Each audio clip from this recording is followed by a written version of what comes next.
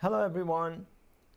In the early hours of today, Sunday, November 20, mechanized units of the IRGC ground forces, and according to some reports, foreign proxy forces assisting them, assaulted the city of Mahabad, northwest Iran, with heavy weaponry and equipment in sheer exasperation of the massive unrest that continues to roil the country and the Kurdish region.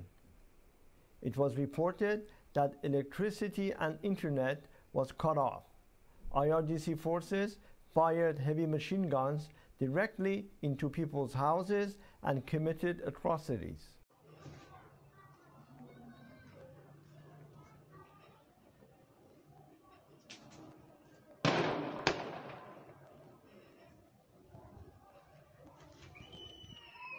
Military helicopters flew over the city, gunshots, civilians screaming, electricity turned off, and limited access to internet was prevalent throughout the city. The MEK opposition network called on all people in all surrounding towns and cities to aid the people of Mahabad by engaging the regime forces in their cities and tying them down.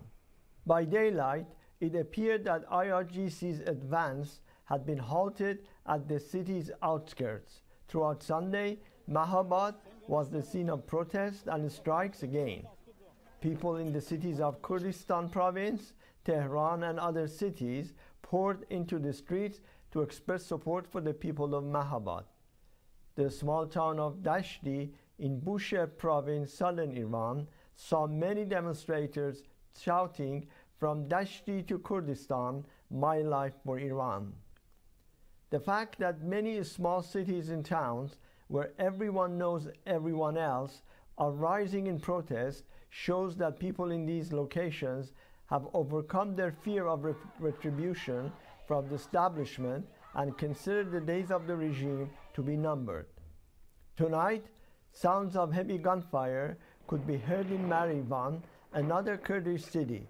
Local activists have been reporting sounds of explosions through the night in the cities of Marivan, Bane, Sakres, and Bukan, and around Kurdish regions.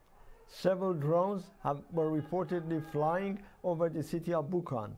At 3 a.m. local time, 5 massive explosions were reported in Bukan and 2 similar explosions in Sakres. On Sunday, merchants and store owners in many cities again closed their shops in a general strike throughout the country. These included Sanandaj, the capital of Kurdistan province, and Mahabad, Oshnaviyeh, Piranshahr, Sardasht, Bukan, Marivan, Divandarre, Sakres, Qorve, Bijar, Kermanshah, Pave, Javanrud, Kamyaran, Ilam, and Nikshahr in Sistan and Baluchistan province, among others.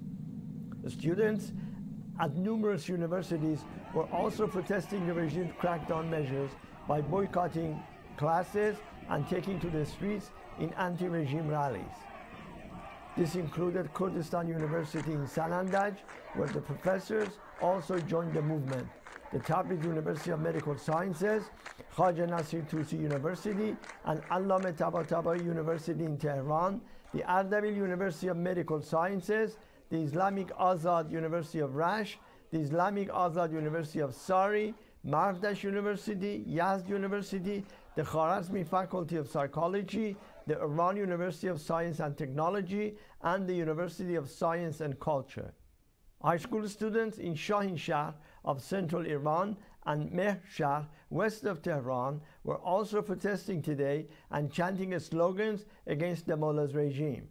People in various cities took to the streets in support of their compatriots in Mahabad and other cities under siege today by the regime's military and security forces. Such rallies were reported in Bukan and Tehran, Abdulabad district, where people began establishing roadblocks and taking control of their districts.